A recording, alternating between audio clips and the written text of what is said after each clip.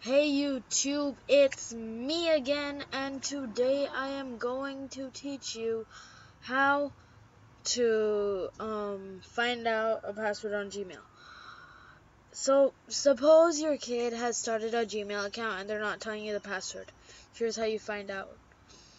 So I'll go to Gmail. There.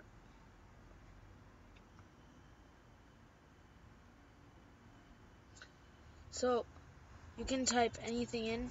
So I just typed randomly, and what you need to do is you need to highlight it, right click, inspect element. Here you will see password. You change this to text.